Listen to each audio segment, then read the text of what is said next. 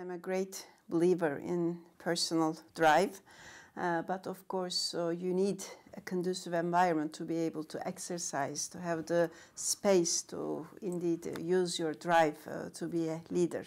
But of course things also don't happen by themselves. Good education, which I think is a responsibility of the state, and certainly work towards building your skills and capacities. I also always say to young women, look around, find good role models, and don't hesitate to ask questions, and don't be afraid to start from the bottom, because you have to learn how to do the job to be a leader and to inspire others and let them find their own way.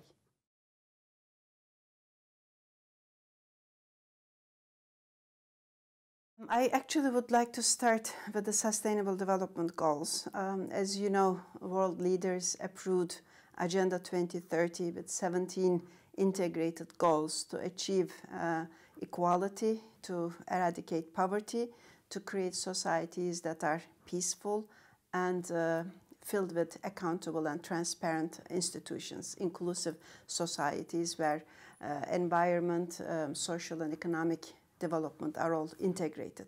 I think that is the starting point. There is a specific goal for women, but I do believe that none of the goals will be achieved unless we achieve full participation of women. If we are saying that no one should be left behind, certainly women are very much of that group. We have to make sure that women are empowered economically and politically, and certainly there is no room in that scenario for gender-based violence. We have to stop, eradicate gender-based violence once and for all. This is a global goal, and I'm very happy to see that it is becoming a priority in the Western Balkans and Turkey. Gender equality is about human rights. Gender equality is about sustainable development, and it also makes common sense. If all members of the society are able to participate and contribute, certainly the transformative impact of that on the society will be much bigger and much more sustainable. The conference that is taking place in Budva today and tomorrow, I hope it will also succeed in creating a regional platform for gender empowerment, where indeed women and men of the region can work together to achieve that result and can learn from each other, build capacities, and indeed work towards a much more progressive and strong society. The well-being of everyone is indeed dependent on the integration and contribution of everyone.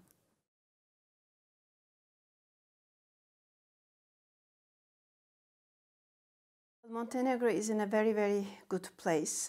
It has natural resources, very strong human capital, and has been now in the ranks of the very high human development countries. And these are hugely strong foundations to build upon. And certainly the government also has a very strong commitment to EU integration, EU accession. And those are all indeed anchors that will take Montenegro forward. We are very happy to be partnering with Montenegro for many, many years when it comes to social reforms, when it comes to social welfare, public administration, judicial reform.